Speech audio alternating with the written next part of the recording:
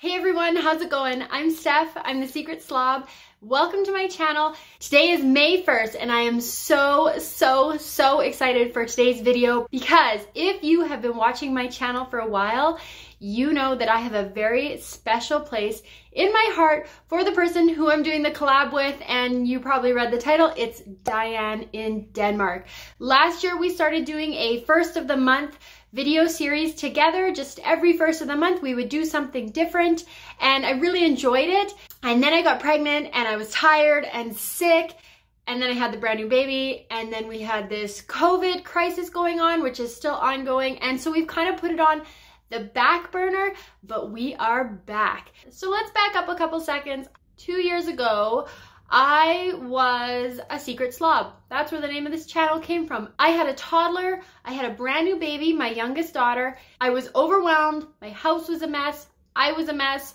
I could barely get dressed in the morning. At one point, I didn't have a shower for 10 days. It was disgusting, but like I say, I was so disorganized, and I probably had a little bit of postpartum depression that I wasn't dealing with because, I don't know, I was probably just too busy dealing with my toddler and my new baby. And my mom came to visit me and said, you know, we've got to implement some routines here for you in your life. You cannot go on like this.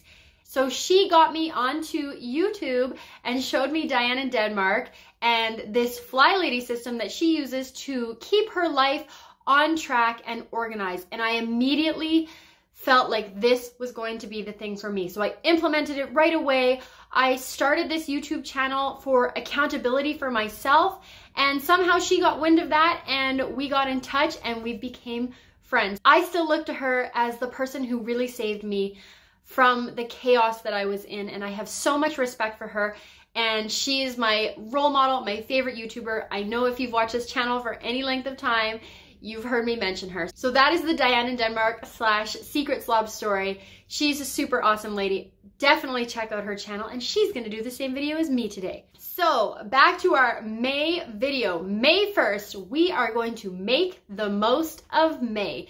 If you are like me, you are stuck in self-isolation, staying home, and maybe you've been getting a lot done. Maybe you've been watching a lot of Netflix. That's okay. Whatever works for you to get you through this crisis works for you.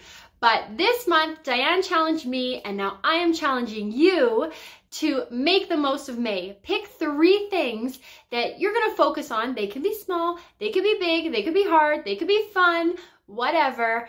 Pick 3 things you want to focus on this month. So most of us are stuck in self-isolation, and so I thought I would choose 3 things that are very self-isolation friendly. They are baking, gardening, and decluttering. So my first #1 thing is baking. My all-time favorite food is cinnamon buns. But here's the kicker. I don't know how to make cinnamon buns. How crazy is that? I can't even make my own favorite food. One of my goals from this year was to learn to make cinnamon buns, and not only that, I am going to find the ultimate recipe. So people have been sending me their cinnamon bun recipes since January when I first posted my list of goals, and I've got a few that I'm going to try out, but I'm going to go for it all in. I'm going to make a video about it, and I'm going to find the greatest cinnamon bun recipe of all time. So that's the first thing I'm going to do to make the most of May. #2, gardening. Anybody else getting a little bit more interested in flowers and plants than you have been? This year, one of my goals was to plant more vegetables. And last year, because I was pregnant and so sick, I didn't do anything in my garden. So my yard's a bit of a mess. That's okay. This year I have the energy, and hey, I've got the time. I'm home all day. I'm gonna really focus on my garden. So because it's still super cold here, I live in northern Canada. Yes, Canada is north.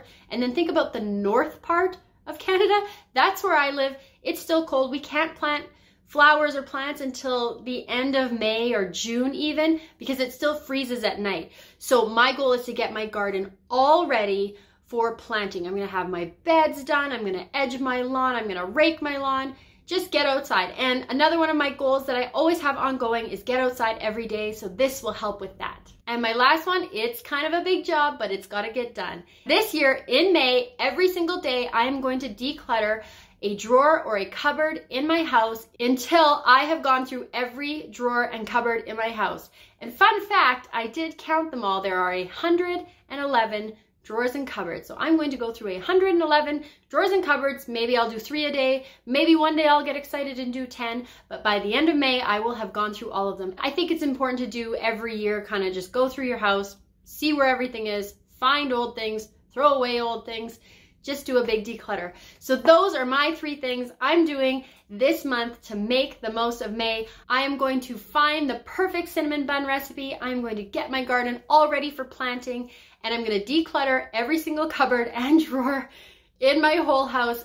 Now that I say it out loud, it feels like a really big job, but that's okay. I've got lots of time.